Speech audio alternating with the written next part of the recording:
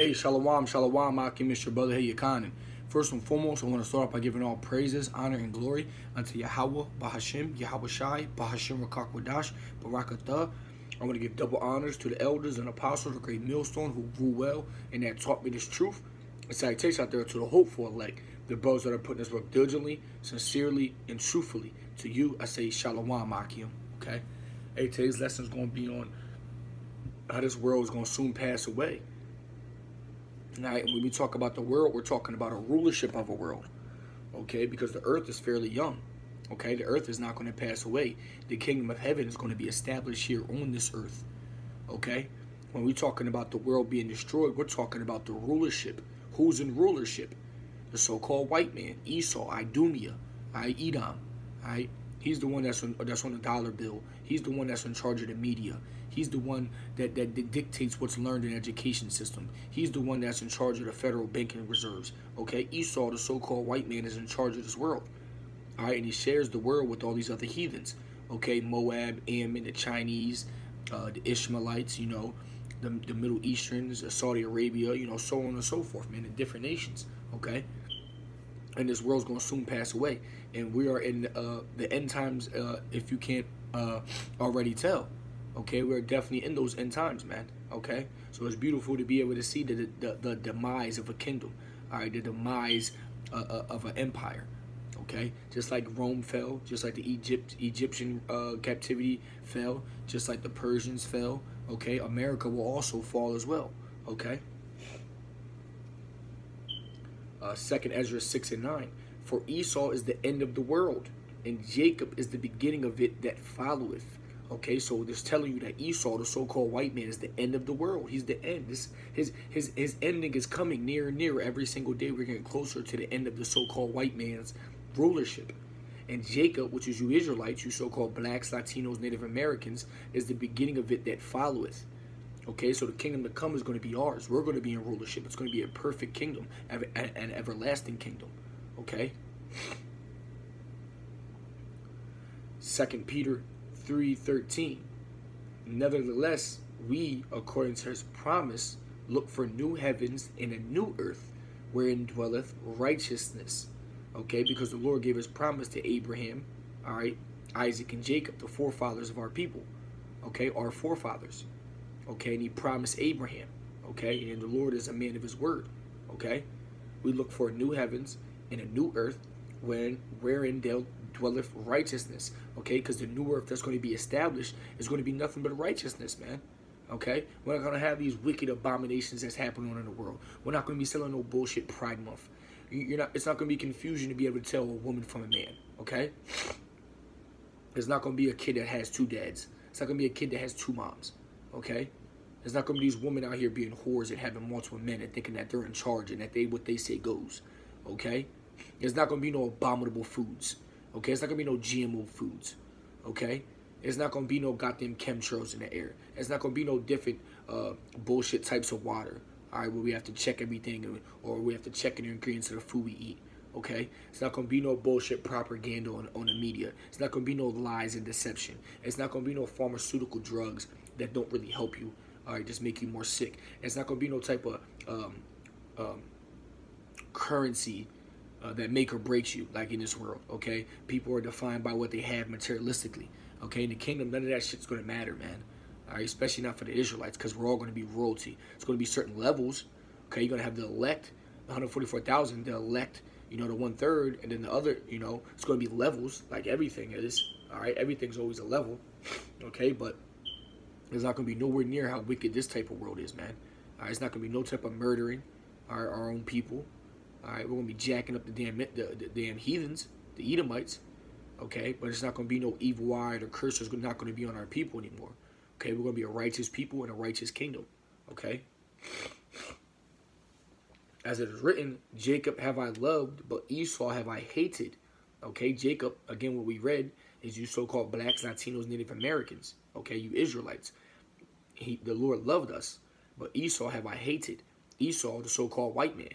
Okay, that's why he had to get rid of his actual nationality. All right, calling him Edom. Okay, he had to change it to a white man. And we know that he's not actually white. Okay, he's a red man. Okay, he's not actually white. You know, you look up to the definitions of white, it's everything that we actually are as a people, as Israelites. And then you go to the definitions of the word black, and it's very derogatory, you know, negative. All right, and they did that for a reason. Okay, but we are actually the white people, and they are actually the black people. Okay, Esau have I hated. The Lord hates you so-called white people, man. All right, nowhere in the Bible does it say I love everybody. Okay, people bring out John 3:16, I so love the world, but they don't go to John 3:1 where it's talking about Nicodemus, the ruler of the Jews, who's talking about the world of the Jews. Okay, if you're a head coach of a football team and you say I love everyone, you're not talking about every team in the league. You're talking about everyone on your football team. All right, on your team. Okay, and you have different types of worlds.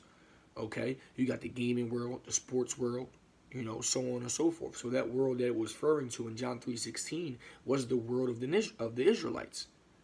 Okay, not the whole world. Okay, so the Lord, the God of the Bible, does hate, you know, people. He only loves us Israelites.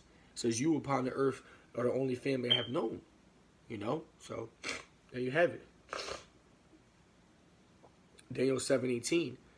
But the saints of the Most High shall take the kingdom. How are we going to take the kingdom? Hey, by violence and bloodshed, man. All right, because the Lord says in Matthew, I come back not for peace, but a sword. Okay, I come back for vengeance. All right, vengeance is in my heart, and the day of my redeemed is come. Okay, so the Lord's not coming back here to make friends and drop lollipops and Easter baskets and fucking rainbows and sunshine. It says the day of the Lord is darkness and not light. Okay, Isaiah says the slain of the Lord shall be many. Okay, so we're going to take the kingdom. Okay, and possess the kingdom forever, even forever and ever. So there's not going to be no end to the kingdom to come. Okay, this is the last captivity of our people. Okay, this is the last kingdom of our enemies that we have to endure in. Okay, this is the finals. Okay, so we're just waiting for that kingdom to come, man. We're really waiting for the goddamn prophecies to happen in this place so we can get the fuck up out of here, man. Okay. Matthew 6:33. But seek ye first the kingdom of God and his righteousness, and all these things shall be added unto you. Okay. So you're supposed to seek the kingdom first. How do you seek the kingdom? Okay. By first fearing the Lord. That's the beginning of wisdom. Okay. Then when you fear the Lord, you understand what his laws and statutes and commandments are. Okay. Then you try your best to follow those laws, statutes, and commandments to the best of your ability. Okay, but nothing is done without faith. Okay, what is it? Hebrews 11:1 or 1:11? All right, gotta have faith, which is a gift given unto you. Okay, so you have to seek the kingdom of God first and his righteousness, and all these things shall be added unto you. Because when you live for the kingdom, all right, and you're kingdom minded, all right, the Lord blesses you on this side, on this worldly side. Okay, the Lord always looks out for his men. Okay, yeah, we catch chastisement. Yeah, we catch hell. But also with that hell and chastisement, we also catch blessings.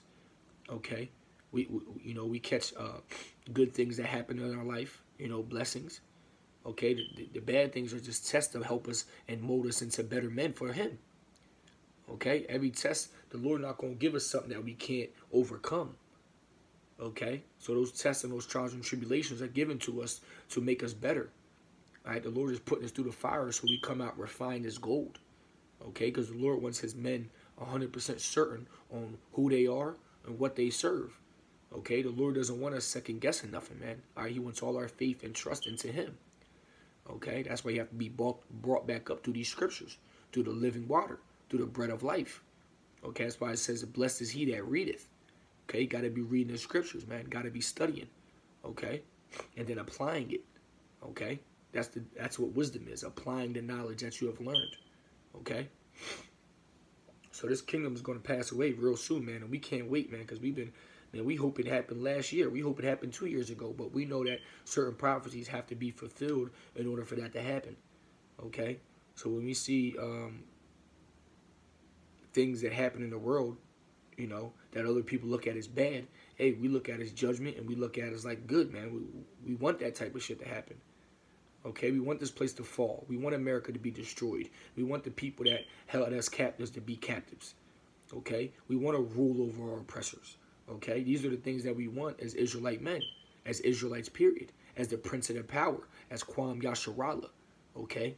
This is what the Lord has bestowed upon us. This is what is waiting for us in the kingdom to come. Okay? So with that, I want to give all praises, honor, and glory unto Yahweh, Ba'ashem, Yahushai, Ba'ashem Rakakwadash, Barakatah. I want to give double honors to the elders and apostles of the millstone who rule well and that taught me this truth.